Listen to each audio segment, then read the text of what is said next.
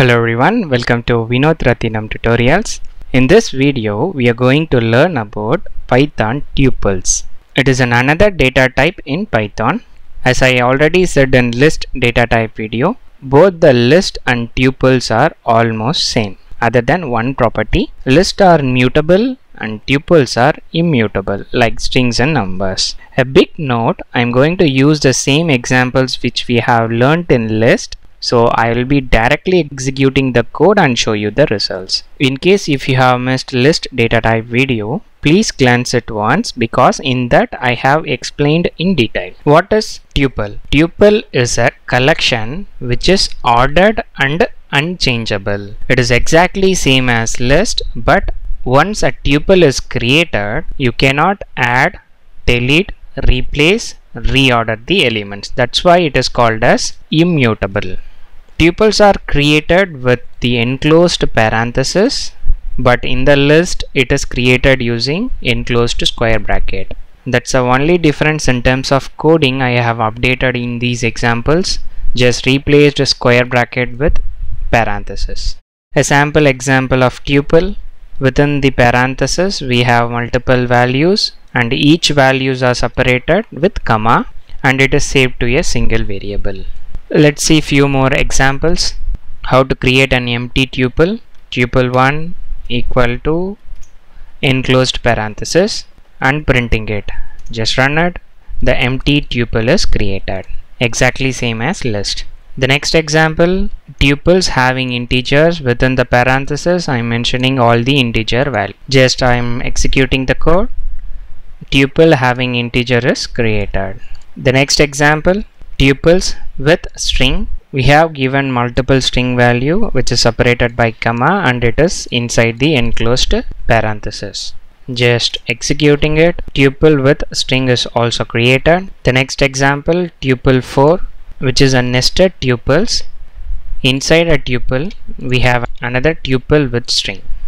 In this way also we can create the tuples. Just printing it. The nested tuples are created. In next example, tuples of different data type like integer, decimal point, that is float, string, tuples. We can also create tuples like this. Just run the code. So we have created tuples using 5 sample program. On a empty tuple, then tuple with integers, tuple with string, then nested tuples, and finally tuples of different data type. Hope you got an idea how to create the tuples. One important note, when you create tuples with single value, you have to be very careful because whenever you mention single value, you have to include comma after that. If not, string data type will be created. In this example, I am not mentioning the comma, so the data type is string. In same example, I have included the comma after string value. Now we will check the data type. Tuple is created. Mostly for single values we won't do it, but in case if you are giving a single value, make sure you are including the comma. Next topic, list indexing and slicing. Indexing in tuples is exactly same as in list and string. We have discussed a lot about this topic, so I am just doing a small recap. Each value in the tuple is assigned to an index. In the indexing mechanism, the first value starts with 0, then 1 and so on. It goes from left to right direction.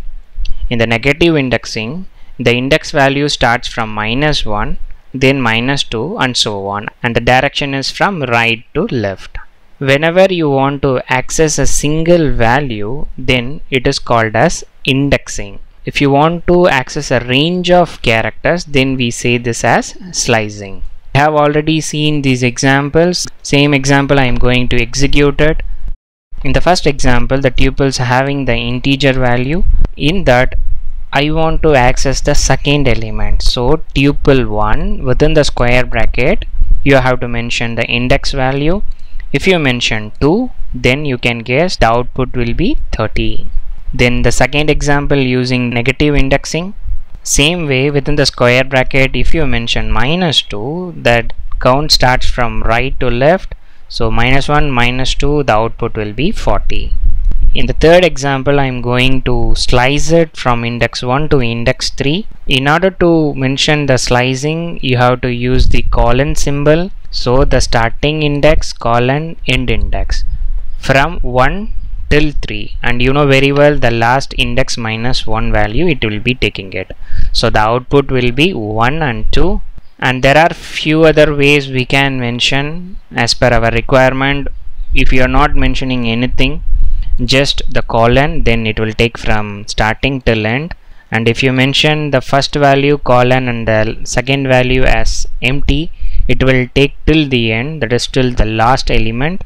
And the first value is empty colon, the last value is 3, means from the starting till the index 3 tuples will be taken. Just executing the code, as we discussed, we got the output, the first one 30, then 40, slicing 1 to 3, it is not taking the third value, that's why 20 comma 30. Then comes, I didn't mention any value, so it is taken full tuple.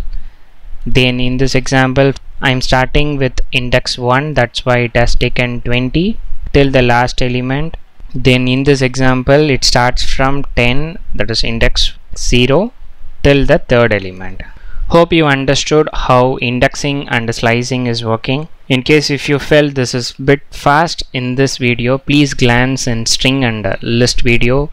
In that I have explained very slowly. The next topic is updating the tuples.